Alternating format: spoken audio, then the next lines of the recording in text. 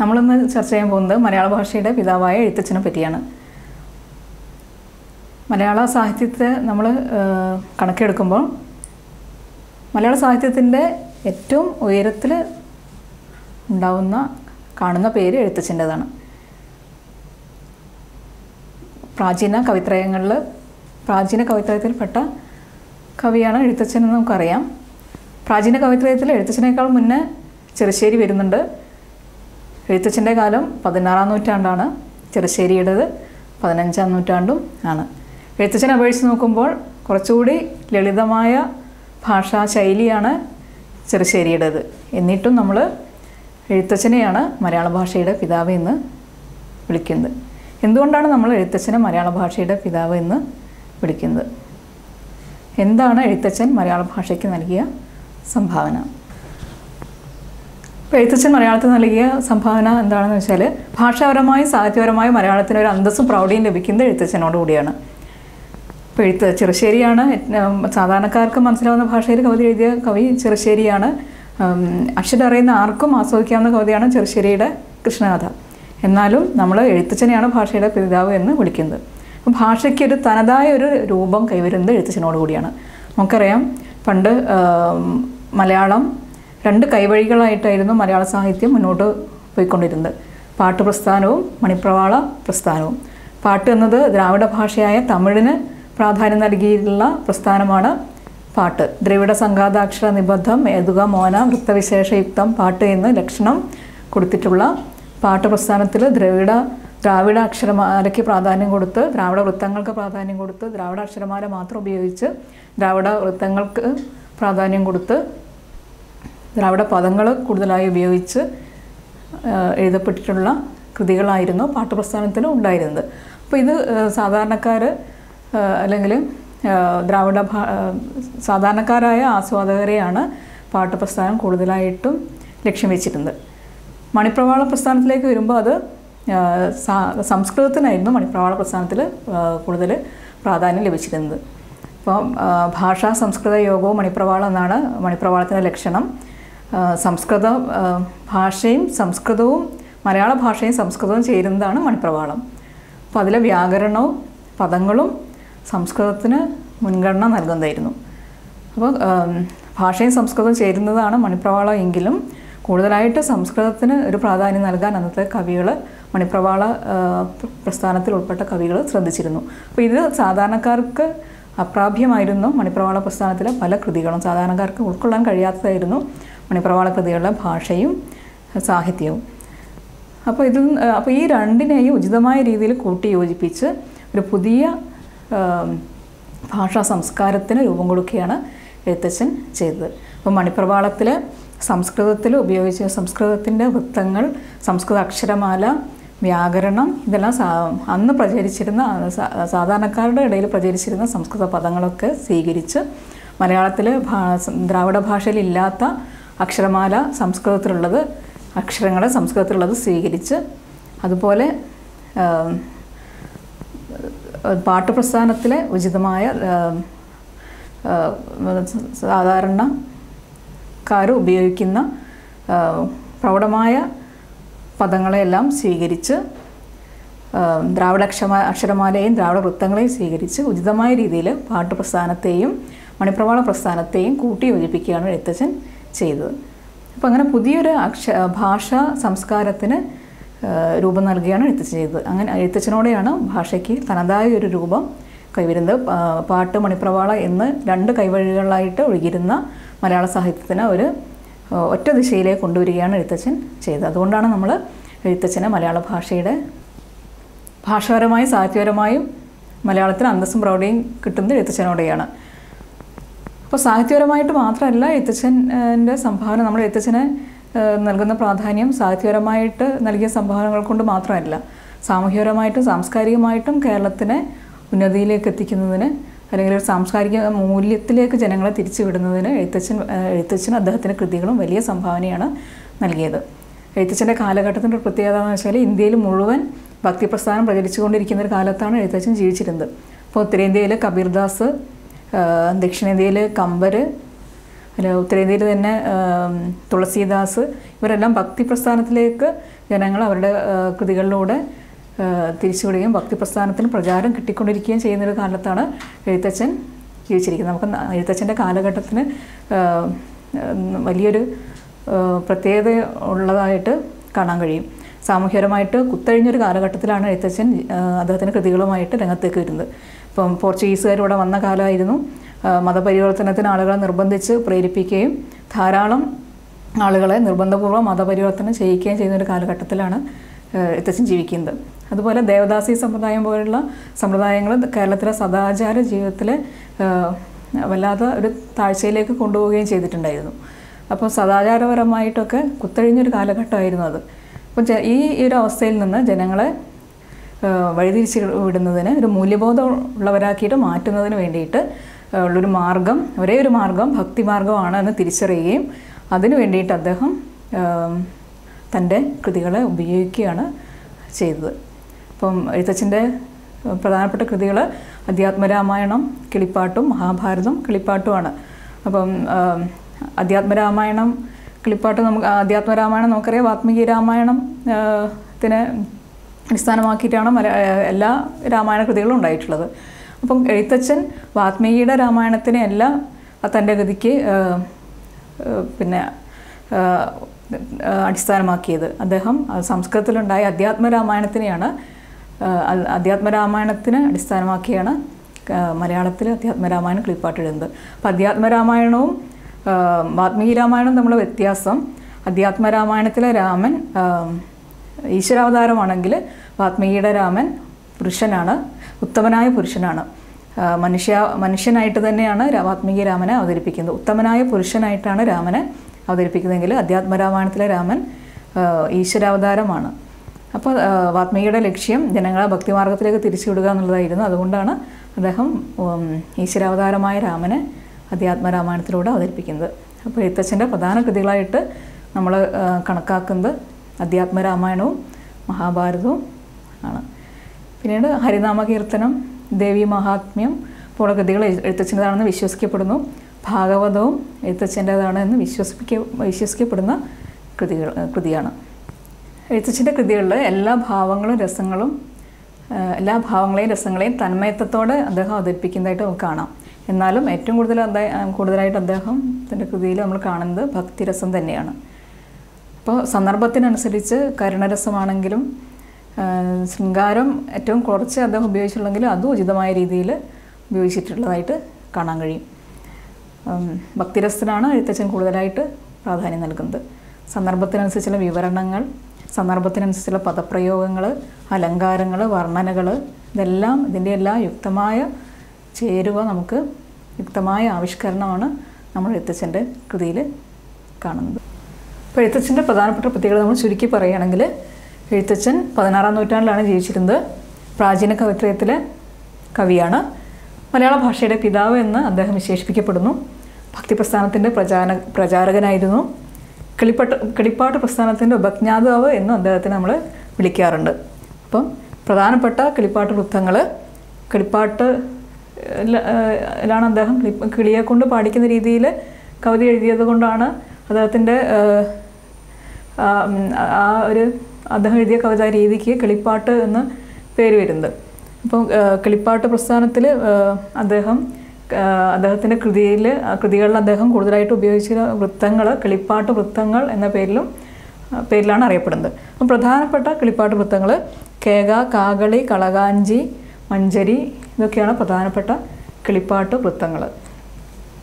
പ്രാചീന കവിത്രത്തിൽ നമ്മൾ ആദ്യം പറയേണ്ടിയിരുന്ന പേര് ചെറുശ്ശേരിയുടേതാണ്. അപ്പം മലയാള ഭാഷയുടെ പിതാവ് എന്ന് എഴുത്തച്ഛനെ വിളിക്കുന്നത് കൊണ്ടാണ് നമ്മൾ ആദ്യം എഴുത്തച്ഛനെ പരിചയപ്പെട്ടത്. അപ്പം പ്രാചീന കവിത്രത്തിൽ ആദ്യം വരുന്ന കവി ചെറുശ്ശേരിയാണ്. അദ്ദേഹത്തിൻ്റെ കാലഘട്ടം 15-ാം നൂറ്റാണ്ടാണ്. കോലത്തുനാട് ഭരിച്ചിരുന്ന ഉദയവർമ്മൻ എന്ന രാജാവിൻ്റെ സദസ്യനായിരുന്നു ചെറുശ്ശേരി എന്നാണ് വിശ്വസിക്കപ്പെടുന്നത്. കൃഷ്ണഗാഥ എന്നൊരു ഒറ്റ കൃതി കൊണ്ട് മാത്രം മലയാള സാഹിത്യത്തിൽ സ്ഥാനം നേടിയ കവിയാണ് ചെറുശ്ശേരി. കൃഷ്ണഗാഥയാണ് ചെറുശ്ശേരിയുടേതെന്ന് വിശ്വസിക്കപ്പെടുന്ന കൃതി കൃഷ്ണഗാഥയാണ്.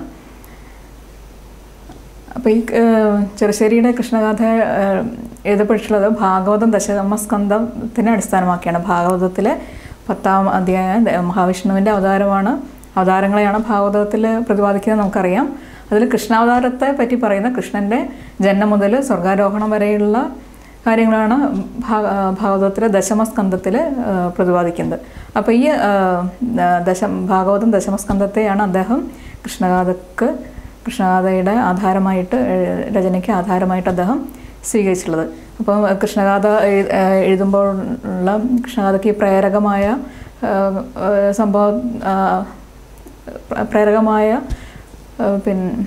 കൃഷ്ണഗാഥയുടെ രചനയ്ക്ക് പിന്നിലൊരു ഐതിഹ്യം പ്രചരിച്ചു വരുന്നത് നമുക്കറിയാം. ഉദയവർമ്മൻ്റെ പ്രേരണയാണ് കൃഷ്ണഗാഥയുടെ രചനയ്ക്ക് കാരണമായതെന്ന് നേരത്തെ പറഞ്ഞു. അപ്പോൾ ഉദയവർമ്മനും ചെറുശ്ശേരിയും ചതുരംഗം കളിച്ചുകൊണ്ടിരിക്കുന്ന സമയത്ത് ചെറുശ്ശേരി വിജയിക്കും എന്ന ഘട്ടത്തിൽ കളി കണ്ടുകൊണ്ടിരുന്ന റാണി താരാട്ടുപാട്ടിൻ്റെ രീതിയിൽ ആളയുന്താൻ രാജാവിനെ നിർദ്ദേശിക്കുകയും അങ്ങനെ രാജാവ് കളിയിൽ ജയിക്കുകയും ചെയ്തു എന്നാണ് കഥ. അപ്പം കളി കഴിഞ്ഞതിന് ശേഷം രാജാവ് റാണി പാടിയ താരാട്ടുപാട്ടിൻ്റെ ഈണത്തിൽ ഒരു കവിത എഴുതാൻ ചെറുശ്ശേരിയോട് നിർദ്ദേശിക്കുകയും അങ്ങനെ ആ താരാട്ടുപാട്ടിൻ്റെ ഈണത്തിൽ അദ്ദേഹം കൃഷ്ണഗാഥ എഴുതി എന്നതാണ് വിശ്വസിക്കപ്പെടുന്നത്. അപ്പോൾ ചെറുശ്ശേരിയുടെ കൃഷ്ണഗാഥയിലെ വൃത്തമായിട്ട് അദ്ദേഹം സ്വീകരിച്ചിട്ടുള്ളത് മഞ്ചരി വൃത്തത്തെയാണ്. താരാട്ടുപാട്ടിൻ്റെ ഈണത്തിൽ താളത്തിൽ ഉപയോഗിക്കുന്ന മഞ്ചരി വൃത്തത്തെയാണ് അദ്ദേഹം കൃഷ്ണഗാഥയുടെ വൃത്തമായിട്ട് അദ്ദേഹം സ്വീകരിച്ചിട്ടുള്ളത്. കൃഷ്ണൻ്റെ ജന്മം മുതൽ മരണം വരെയുള്ള കഥയാണ് കൃഷ്ണഗാഥയുടെ പ്രതിപാദ്യ വിഷയം. വാമൊഴിയോട് സാദൃശ്യമുള്ള ശുദ്ധ മലയാളം ആണ് അദ്ദേഹത്തിൻ്റെ കൃതിയിൽ ഉപയോഗിച്ചിട്ടുള്ളത്. വാമൊഴിയോട് പറഞ്ഞാൽ സംസാര ഭാഷയോട് അടുത്ത് നിൽക്കുന്ന ശുദ്ധമായ മലയാളമാണ്. അക്ഷരാഭ്യാസമുള്ള ഏത് ആസ്വാദകനും ഏത് വായനക്കാരനും വായിച്ച് ആസ്വദിക്കാവുന്ന കൃതിയാണ് കൃഷ്ണഗാഥ. ലളിതകോമളമായ പദാവലികൾ നമുക്ക് കൃഷ്ണഗാഥയിൽ കാണാൻ കഴിയും. ഏറ്റവും ലളിതമായ ഭാഷയിലാണ് കൃഷ്ണഗാഥ എഴുതപ്പെട്ടിട്ടുള്ളത്. അതുപോലെ തന്നെ മനോഹരമായ കൽപ്പനകളും വർണ്ണനകളും കൃഷ്ണഗാഥയുടെ വേറൊരു പ്രത്യേകതയാണ്. ഉൽപ്രേക്ഷ എന്ന അലങ്കാരം ഏറ്റവും കൂടുതലായിട്ട് അദ്ദേഹത്തിൻ്റെ കൃതിയിൽ ഉപയോഗിച്ചിട്ടുണ്ട്. ഉൽപ്രേക്ഷ കൃഷ്ണഗാഥയാം എന്ന് പറയുന്നത് അതുകൊണ്ടാണ്. പ്രകൃതിയുടെ മനോഹരമായ വർണ്ണനകൾ കൃഷ്ണൻ്റെ കുട്ടിക്കാലത്തേക്ക് ഏറ്റവും മനോഹരമായിട്ട് വർണ്ണിച്ചിരിക്കുന്നത് കാണുമ്പോൾ എല്ലാ കുട്ടികളും നമ്മുടെ മനസ്സിലേക്ക് ഈ വർണ്ണനകൾ വായിക്കുമ്പോൾ നമ്മുടെ മനസ്സിലേക്ക് എല്ലാ കുട്ടിക്കാലവും നമ്മുടെ മനസ്സിലേക്ക് കടന്നു വരും. കൃഷ്ണപ്പാട്ട്, ചെറുശ്ശേരി ഗാഥ എന്നിങ്ങനെ കൂടി കൃഷ്ണഗാഥയെ വിളിക്കാറുണ്ട്. പഴയ പദങ്ങളുടെ ഒരു ഭണ്ഡാരം തന്നെ നമുക്ക് കൃഷ്ണഗാഥയിൽ കാണാൻ കഴിയും. ഇന്ന് പ്രചാരത്തിലില്ലാത്ത, പഴയ കാലത്ത് മാത്രം പ്രചാരത്തിലുണ്ടായിരുന്ന ധാരാളം പദങ്ങൾ നമ്മൾ കൃഷ്ണഗാഥയിൽ നമുക്ക് കാണാൻ കഴിയും. ഇത് കൃഷ്ണഗാഥയുടെ വേറൊരു പ്രത്യേകതയാണ്. ചെറുശ്ശേരിയുടെ പ്രത്യേകതകൾ ചുരുക്കി പറയുകയാണെങ്കിൽ 15ാം നൂറ്റാണ്ടിലാണ് അദ്ദേഹം ജീവിച്ചിരുന്നത്. പ്രാചീന കവിത്രയത്തിൽപ്പെട്ട കവിയാണ്. കൃഷ്ണഗാഥ ആണ് അദ്ദേഹത്തിൻ്റെ കൃതി. കൃഷ്ണപ്പാട്ട്, ചെറുശ്ശേരി ഗാഥ എന്നുകൂടി ഈ കൃതിയെ വിളിച്ചു വരുന്നുണ്ട്. കോലത്തുനാട് ഭരിച്ചിരുന്ന ഉദയവർമ്മൻ്റെ പ്രേരണയാണ് കൃഷ്ണഗാഥ എഴുതുന്നതിന് പിന്നിൽ എന്നാണ് വിശ്വസിക്കപ്പെടുന്നത്. ലളിതകോമളമായ ശൈലിയിലാണ് കൃഷ്ണഗാഥ എഴുതപ്പെട്ടിട്ടുള്ളത്. പഴയ പദങ്ങളുടെ ധാരാളം പഴയ പദങ്ങൾ നമ്മൾ കൃഷ്ണഗാഥയിൽ നമുക്ക് കാണാൻ കഴിയും. മനോഹരമായ വർണ്ണനകളും കൽപ്പനകളും കൃഷ്ണഗാഥയെ ഗംഭീരമാക്കി മാറ്റുന്നുണ്ട്. മഞ്ചരി വൃത്തമാണ് കൃഷ്ണഗാഥ എഴുതാൻ വേണ്ടിയിട്ട് അദ്ദേഹം ഉപയോഗിച്ചിട്ടുള്ളത്.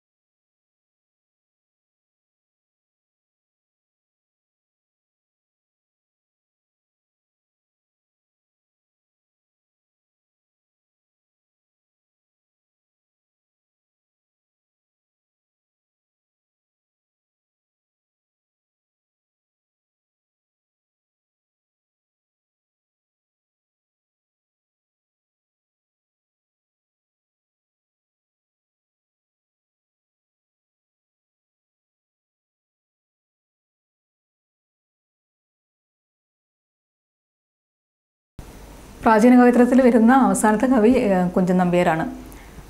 കുഞ്ചൻ നമ്പ്യാരെ പറ്റി പറയുമ്പോൾ നമുക്ക് ആദ്യം വരുന്നത് അദ്ദേഹത്തിൻ്റെ തുള്ളൽ കൃതികളാണ്.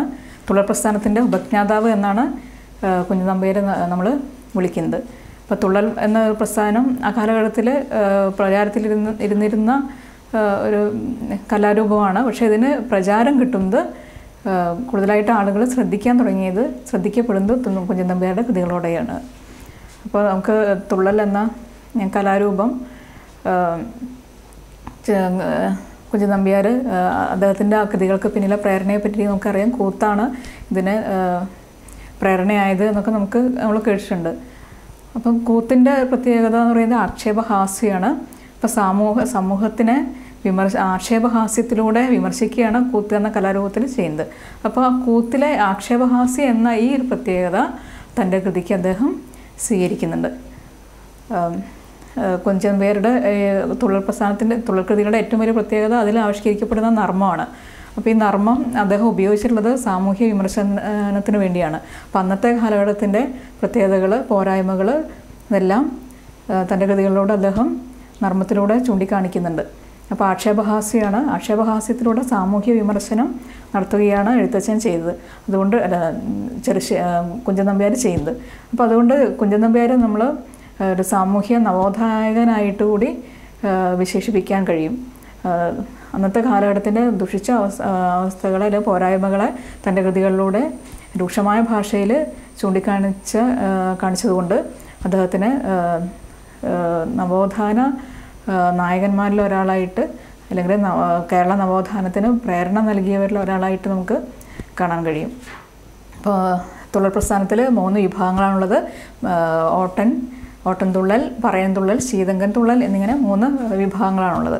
അപ്പോൾ അതിൽ ഈ 3 വിഭാഗങ്ങളിലായിട്ട് 70ഓളം കൃതികൾ കുഞ്ചൻ നമ്പ്യാരുടേതായിട്ട് ഉണ്ട്. അപ്പോൾ അതിൽ അദ്ദേഹത്തിൻ്റെ ആദ്യത്തെ കൃതി എന്ന് വിശ്വസിക്കപ്പെടുന്നത് കല്യാണ സൗഗന്ധികം, ശീതങ്കൻ തുള്ളലാണ്. അപ്പോൾ തുള്ളലിൻ്റെ ഏറ്റവും വലിയ പ്രത്യേകത നർമ്മം ആണ്. തുള്ളലിൻ്റെ വേഷവിധാനങ്ങളൊക്കെ ശ്രദ്ധേയമായ വേഷവിധാനങ്ങളാണ്. ഓരോ വിഭാഗത്തിനും പ്രത്യേകതരം വേഷവിധാനങ്ങളാണ് ഉപയോഗിക്കുന്നത്.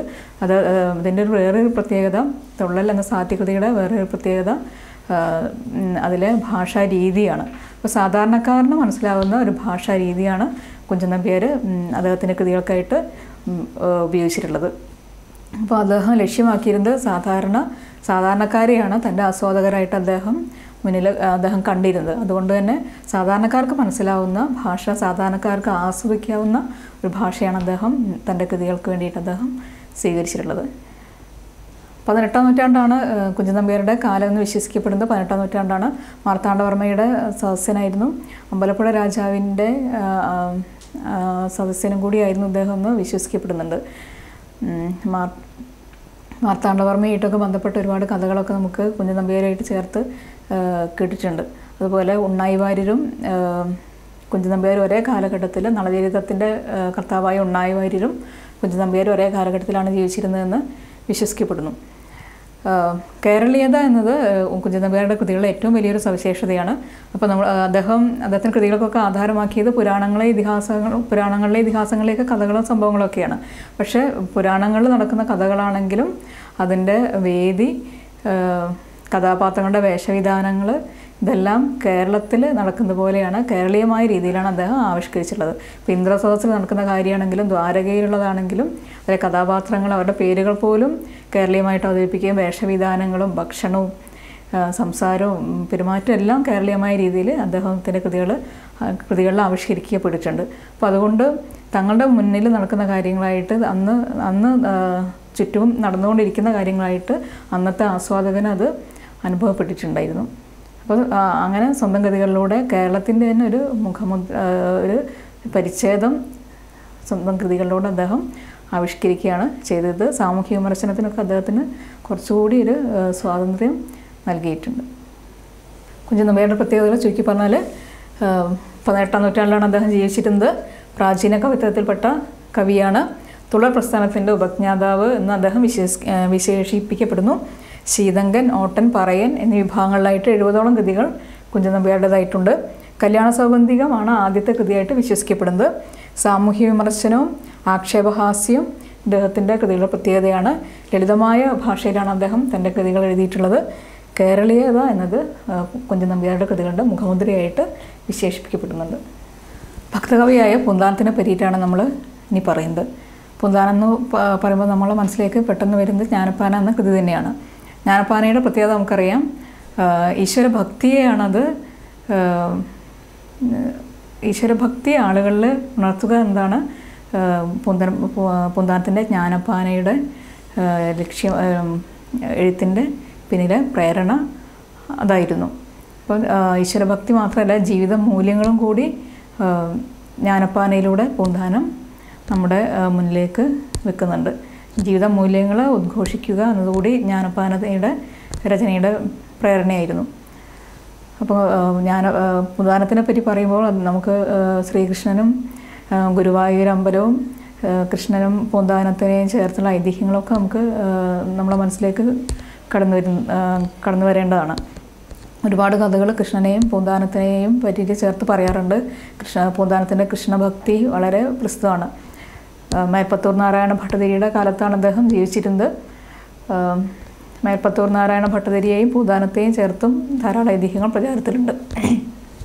പൂന്താനത്തിൻ്റെ അന്നത്തെ ഒരു കാലഘട്ടത്തിൽ സംസ്കൃതത്തിന് അമിതമായ പ്രാധാന്യം നൽകിയിരുന്ന ഒരു കാലഘട്ടത്തിലാണ് അദ്ദേഹം പച്ച മലയാളത്തിൽ സാധാരണക്കാർക്ക് മനസ്സിലാവുന്ന ഭാഷയിൽ സാധാരണക്കാർക്ക് വേണ്ടിയിട്ട് ജ്ഞാനപ്പാന എന്ന കൃതി അദ്ദേഹം എഴുതുന്നത്. സന്താനഗോപാലം പാന എന്നൊരു വേറൊരു കൃതി കൂടി അദ്ദേഹത്തിൻ്റേതായിട്ടുണ്ട്. അതുപോലെ ഭാഷാ കർണാമൃതവും പൂന്താനത്തിൻ്റേതായിട്ട് പറയപ്പെടുന്ന കൃതിയാണ് ഭാഷാ കർണാമൃതം. അപ്പോൾ ഇതിൽ ജ്ഞാനപ്പാനയാണ് ഏറ്റവും കൂടുതൽ പ്രചരിപ്പിക്കപ്പെട്ട കൃതിയും ഇന്നും ആളുകൾ വായിച്ച് ആസ്വദിക്കുന്ന നിത്യപാരായണത്തിന് ഉപയോഗിക്കുന്ന കൃതി കൂടിയാണ് ജ്ഞാനപ്പാന. അദ്ദേഹത്തിൻ്റെതായിട്ട് ഒരുപാട് കീർത്തനങ്ങളും പൂന്താനത്തിൻ്റെതെന്ന് വിശ്വസിക്കപ്പെടുന്ന ധാരാളം കീർത്തനങ്ങളും ആളുകൾ ഇന്ന് വീടുകളിൽ ചൊല്ലി വരാറുണ്ട്. അപ്പോൾ ലാളിത്യമാണ് അദ്ദേഹത്തിൻ്റെ കൃതികളുടെ ഏറ്റവും വലിയ പ്രത്യേകത. ലളിതമായ ഭാഷയാണ് അദ്ദേഹത്തിൻ്റെ കൃതികളുടെ ഏറ്റവും വലിയ പ്രത്യേകതയായിട്ട് നമുക്ക് കാണാൻ കഴിയുന്നത്. പൂന്താനത്തിൻ്റെ പ്രത്യേകതകൾ ചുരുക്കി പറഞ്ഞാൽ ഭക്തകവിയാണ്.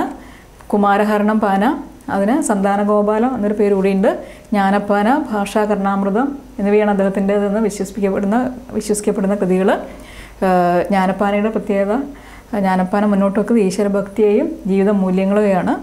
ലളിതമായ ഭാഷയാണ് ഇതിൻ്റെ ഏറ്റവും വലിയ പ്രത്യേകത. ശ്രീകൃഷ്ണ ഭക്തി പൂന്താനത്തിനെ പറ്റി പറയുമ്പോൾ നമ്മൾ ഓർക്കുന്നത് അദ്ദേഹത്തിൻ്റെ ശ്രീകൃഷ്ണ ഭക്തിയും ഗുരുവായൂർ ക്ഷേത്രവുമായിട്ട് ബന്ധപ്പെട്ട കഥകളും ഐതിഹ്യങ്ങളും ആണ്. ഇനി നമ്മൾ പറയുന്നത് രാമപുരത്ത് വാര്യരെ പറ്റിയിട്ടാണ്. രാമപുരത്ത് വാര്യർ കുചേലവൃത്തം വഞ്ചിപ്പാട്ട് എന്ന ഒരൊറ്റ കൃതി കൊണ്ടാണ് അദ്ദേഹം മലയാള സാഹിത്യത്തിൽ സ്ഥാനം നേടുന്നത്. മാർത്താണ്ഡവർമ്മയുടെ സദസ്യനായിരുന്നു. മാർത്താണ്ഡവർമ്മയുടെ പ്രേരണയാണ് കുചേലവൃത്തം വഞ്ചിപ്പാട്ട് എഴുതാൻ അദ്ദേഹത്തിന് പ്രേരകമായത്. വഞ്ചിപ്പാട്ട് എന്ന് പറഞ്ഞാൽ നമുക്കറിയാം, വഞ്ചി തുഴയുമ്പോൾ പാടുന്നതാണ് വഞ്ചിപ്പാട്ട്. അതിൻ്റെ വഞ്ചിപ്പാട്ടിൻ്റെ ഈണവും നമുക്കറിയാം. അപ്പോൾ ആ ഈണത്തിനനുസരിച്ചിട്ട് എഴുതപ്പെട്ടുള്ള കൃതിയാണ് കുചേലവൃത്തം വഞ്ചിപ്പാട്ട്. കുചേലൻ്റെയും കൃഷ്ണൻ്റെയും കഥയാണ് ഇതിൽ ആധാരമായിട്ട് അദ്ദേഹം സ്വീകരിച്ചിട്ടുള്ളത്.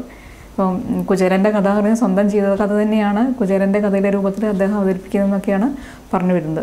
മാർത്താണ്ഡവർമ്മയുടെ സദസ്യനായിരുന്നു. നദോന്നത എന്ന വൃത്തമാണ് വഞ്ചിപ്പാട്ടിൻ്റെ വൃത്തമായിട്ട് ഉപയോഗിച്ചിട്ടുള്ളത്.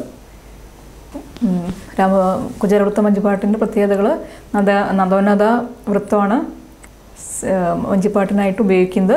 മാർത്താണ്ഡവർമ്മയുടെ കാലത്താണ് രാമപുരത്ത് വാര്യർ കുചേലവൃത്തം വഞ്ചിപ്പാട്ട് എഴുതിയ രാമപുരത്ത് വാര്യർ ജീവിച്ചിരുന്നത്.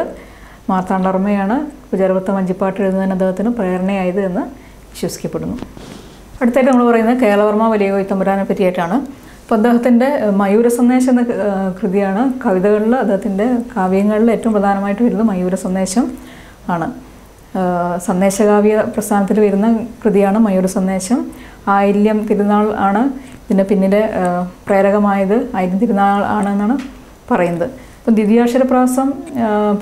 ദ്വിതീയാക്ഷരപ്രാസവാദം എന്നൊരു വലിയൊരു ചർച്ചയും വാദപ്രതിവാദവും ഉണ്ടായിരുന്നു.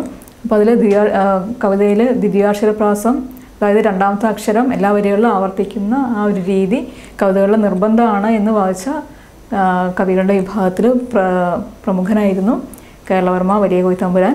മലയാള ഗദ്യ പ്രസ്ഥാനത്തിൻ്റെ നാന്ദി കുറിക്കുന്നത് കേരളവർമ്മ വലിയ കോയിത്തമ്പുരാനാണ്. നമ്മളിനി പറയുന്നത് ആധുനിക കവിത്രയത്തിൽപ്പെടുന്ന കവികളെ പറ്റിയാണ്. അപ്പോൾ ആധുനിക കവിത്രത്തിൽ നമ്മൾ ആദ്യം പറയുന്നത് കുമാരനാശാനെ പറ്റിയാണ്. കുമാരനാശാൻ 1873 കായിക്കരയിലാണ് അദ്ദേഹം ജനിക്കുന്നത്. ശ്രീനാരായണ ഗുരുവായിട്ട് വളരെയധികം അടുത്ത ബന്ധം ഉണ്ടായിരുന്ന കവിയാണ് കുമാരനാശാൻ. അതുപോലെ അദ്ദേഹം ശ്രീനാരായണ ഗുരുവിൻ്റെ പ്രേരണയാൽ ബാംഗ്ലൂർ, കൊൽക്കത്ത പോലെ നഗരങ്ങളിൽ പോയി സംസ്കൃതത്തിൽ കൂടുതൽ പാണ്ഡിത്യം നേടുകയും അതുപോലെ കൊൽക്കത്തയിലേക്ക് ജീവിതം അദ്ദേഹത്തിന് ബംഗാളി സാഹിത്യവുമായിട്ടും ഇംഗ്ലീഷ് സാഹിത്യവുമായിട്ടൊക്കെ കൂടുതൽ പരിചയപ്പെടാനുള്ള അവസരം അദ്ദേഹത്തിന് ഉണ്ടാക്കുകയും ചെയ്തിട്ടുണ്ട്. അപ്പം ബംഗാളിൽ നമുക്കറിയാം കൊൽക്കത്തയിലൊക്കെ പുരോഗമനപരമായിട്ടുള്ള ചിന്തകളുടെയൊക്കെ ഒരുപാട് പ്രേരണകളുണ്ടായ നഗരമാണ് കൊൽക്കത്ത. ഒരുപാട് നവോത്ഥാന നായകരെ ഇന്ത്യക്ക് സംഭാവന ചെയ്ത നഗരമാണ് കൊൽക്കത്ത. അപ്പോൾ ആ നഗരത്തിൽ കുറച്ചു കാലം കഴിയാനിടയായത് പുരോഗമനപരമായ ചിന്തകളുമായിട്ടും ലോകസാഹിത്യമായിട്ടുമൊക്കെ പരിചയപ്പെടാൻ ആശാന് അവസരം നൽകുകയും അപ്പോൾ സ്വന്തം നാട്ടിലെയും സ്വന്തം സമുദായത്തിലെയും അവസ്ഥകളിലേക്ക് ആചാരങ്ങളിലേക്കും പോരായ്മകളിലേക്കൊക്കെ അദ്ദേഹത്തിൻ്റെ ശ്രദ്ധ തിരിയുന്നതിനും ഈ കൊൽക്കത്തയിലെയും ബാംഗ്ലൂരിലെയൊക്കെ താമസം ഇടയാക്കിയിട്ടുണ്ട്.